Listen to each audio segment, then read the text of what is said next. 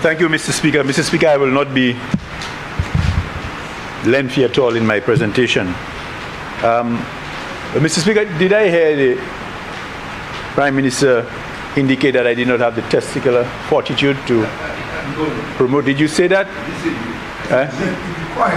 Required. Okay. Because, you know, one of the things I continuously said, you know, Mr. Speaker, leading up to the last elections, in fact, I remember hearing an elder from the Rastafari Association saying that even if you pass the cannabis legislation, we shall not be fooled, you know. And I always said, Mr. Speaker, I will never do anything, you know, which I believe people give people the impression that I'm doing it as to get votes. So I just wanted to get that very clear, Mr. Speaker. As the member for... I have it. I have a lot of that. Mr. Speaker, as the member for Soufrière, Francis Jacques said, I really want to commend particularly Mr. Inglis and Pancho. In fact, way before we even started that discussion, I'm sure you'd recall Pancho and Bin were on various talk shows trying to promote the cultivation of hemp and other things they felt that could have done very good things for our country and our economy, you know. But, you know, the various perceptions by people in society, you know, they continuously were kept grounded, should I say. But Mr. Speaker, I'm happy that we have come this far.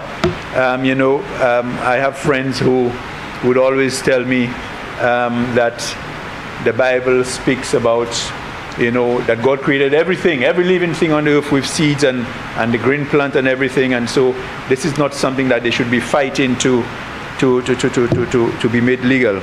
I have one concern with the Act, Minister,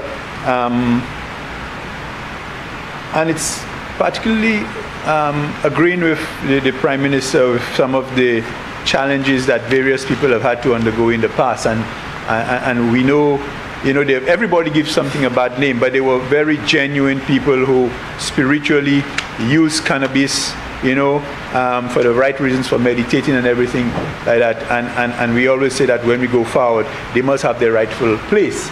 So I was a little concerned in terms of the appointment of the board, that I notice you have 7 members, but no direct individual coming from the Ayanola Council of Rastafari, considering all of what? Sorry? No, wait.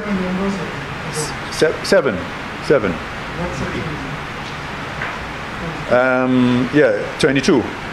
The permanent secretary in the ministry, the permanent secretary in the Ministry of Finance, and the director of the bureau, representative of civil society, and 3 persons with expertise in business, medicine, science, or research. When I think of all what that grouping had to deal with, I think they should have a rightful place on the board, on the authority, in making decisions on the way forward, which to give them the rightful position. And I just thought I should put that out there. We can come back and address it at a little, but I felt, you know, that I know we have a very general listing of which they can be chosen from, but I thought it should be very specific in terms of their appointment. So I just wanted to put that on the table. Sorry. Yes, go ahead.